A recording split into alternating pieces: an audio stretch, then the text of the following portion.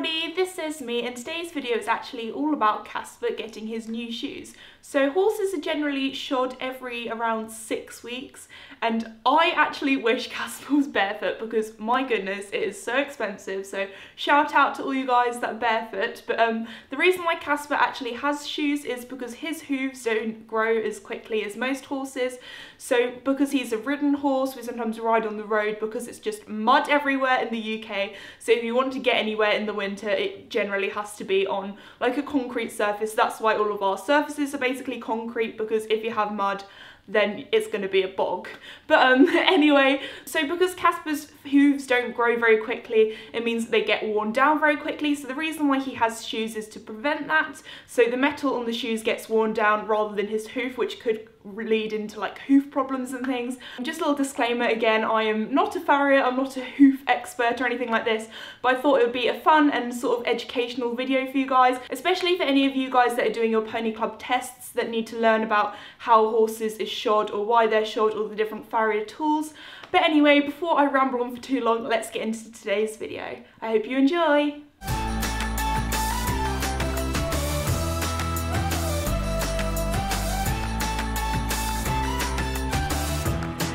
Hello everybody, this is Esme, and today we actually have the Farrier coming out because Casper's going to get some nice new shiny shoes. So the reason why Casper has shoes and other horses have shoes is because we actually do quite a lot of ridden work on the road, because especially this time of year in the winter, because the fields are so muddy, you can't really ride on the fields, if not it'll sink into a bog. So we do a lot of hacking on the roads, and this can actually wear your horse's hooves down, which can cause problems. So that's why Casper is shod. He has all 4 shoes on his feet, so the farrier is going to come and give him some new shoes. It's just like having your nail, like a human nails trimmed, so it doesn't hurt at all. Casper's very, very good with the farrier, so I thought I'd film it and talk about how the farrier's doing everything, what he does, and how shoes are fitted. As you can tell, Casper is very muddy at the moment, which is not great as his hooves are very muddy as well. So I'm going to give them a little wash off so the farrier can actually see your shoes rather than just mud. So not all horses are actually shod. Mickey here is barefoot. He is actually retired now, and we decided to go barefoot now he's not being ridden, and that's worked really well for him. He's doing really well, so it just depends on the horse if they need shoes or not. Casper is a horse that does need shoes, and Mickey is a horse that doesn't, so for me I just say do whatever is most comfortable and best for your horse. Hey Mick? So Casper's actually in an enclosed area, so I will be letting go of him because I know he won't go anywhere, and if he does, he won't go in anywhere dangerous. So that's why he just has his head collar like this, just because it's easier for me to use the hose pipe. And he's very good at having his hooves cleaned. He knows the drill.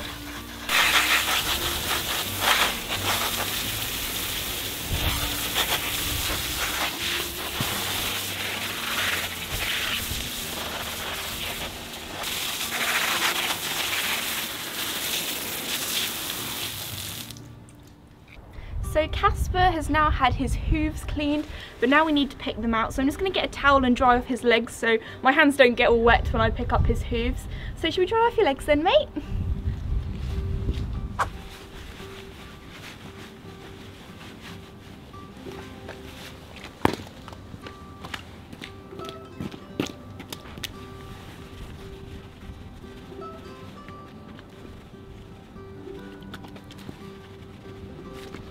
Okay, so now it's time to pick out Casper's hooves. Here I have a hoof pick, and this is actually a scrubbing brush for washing your dishes, but I find it works really well as a hoof brush. I know you can get hoof picks with a brush on the end, however I always find the pick is really blunt with those ones, so I prefer to have a bigger brush and a hoof pick on its own.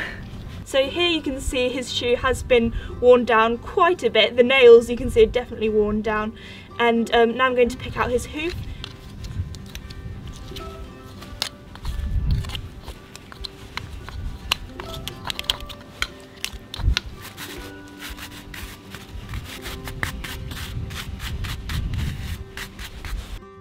So this triangle shape here is called the frog.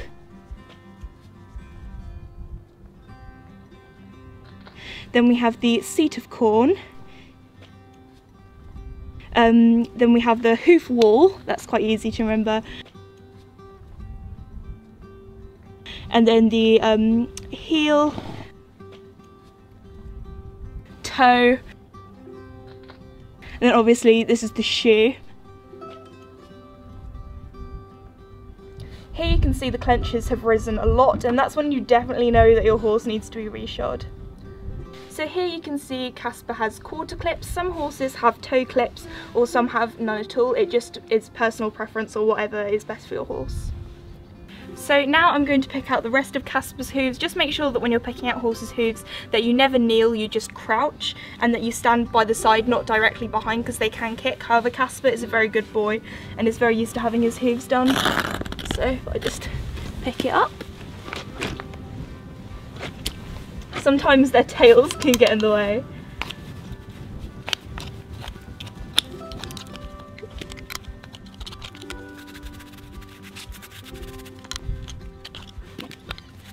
Here you can see Casper actually has stud holes, so these holes here I actually put studs in the summer when we do cross country or when we're jumping on grass.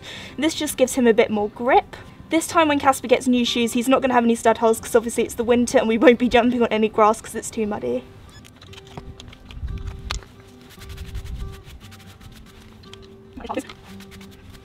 Once I'd cleaned out Casper's hooves, the farrier then arrived, and the first thing he does is remove the shoes. So to do this he uses a buffer and a hammer. This knocks up or straightens the clenches, which makes it a lot easier to remove. Next, the farrier uses shoe pullers or pincers, and these are designed to work underneath the shoe to pry and pull it off. The round head allows rocking side to side to gain leverage. Next, a hoof knife is used to clean and trim the sole, the frog, and sculpt the bars. Hoof trimmers or nippers are also used to trim the hoof wall. However, Casper does not have this done because his hooves grow a lot slower compared to most horses, and that is the main reason why he has shoes, because if not his hooves would get worn away so quickly. But here you can see the farrier using a rasp, which is basically a giant horse nail file, and this just smooths down all the edges ready for the shoe. Let's get some shoes warming up. After that, the farrier then puts Casper's new shoes into the forge, and this heats them up so they are red hot. This is so then the shoes can be modified to fit the horse's hoof. To do this, the farrier is using tongs to hold the shoe, a rounding hammer to shape the shoe, as well as an anvil.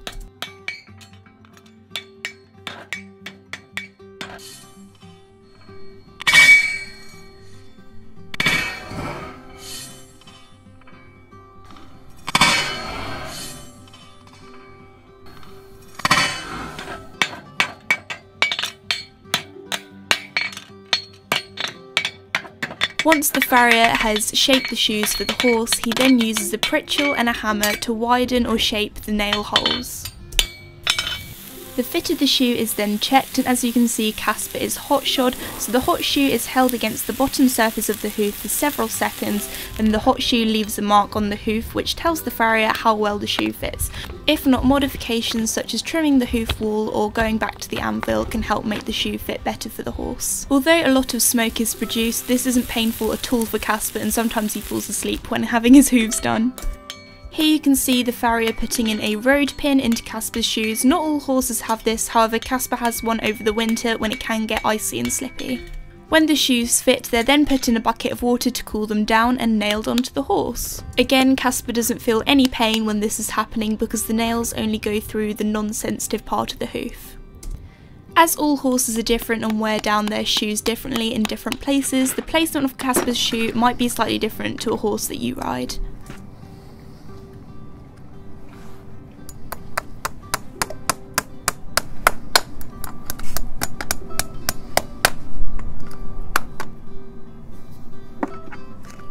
As you can see now, Casper's hoof is now on a hoof stand or a tripod, and this just helps support him and balance him. And finally, the clenches are flattened down and the rasp is used again to smooth it all down.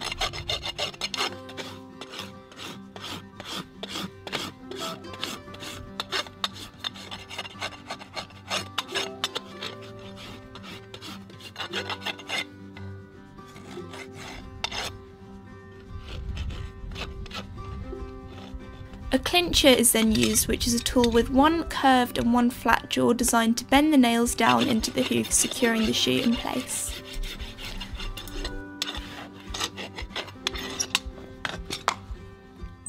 Here is one of Casper's old shoes, and as you can tell it has worn down quite a bit because Casper's hooves actually grow a lot slower compared to most horses, so shoes definitely help him a lot so his hooves don't wear down too quickly. So here are Casper's new shoes. So this is what Casper's rear shoes are looking like, and here you can see that he has a road pin to help with grip. So Casper was a very good boy having his new shoes put on, so here's a treat. Good boy. So yummy. So I really hope you guys enjoyed today's video. Casper is now going to be a lot more comfortable with his nice new shoes, and I'll see you guys next time. Bye!